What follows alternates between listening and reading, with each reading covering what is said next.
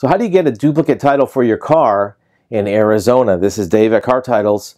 In Arizona, it's one of the least expensive states to get a duplicate title. It only costs $4 to get a replacement title. You can either mail the document to Phoenix, or there's some third-party locations where you can go in person all around the state to submit that form. If there's a lien release, or if there's a lien on the vehicle, you'll either need a lien release or they'll send the title duplicate to the lender, and then they'll send it to you if you pay off the loan. There's a very fast ETA on these Phoenix duplicate titles in Arizona. If you go to the state office in person or if you send it by mail, they'll turn it around in 5 days and send it back to you. So in addition to mailing time, it's less than a week to get your title. So Arizona, great place to get a duplicate title, $4, and it comes back to you very quickly.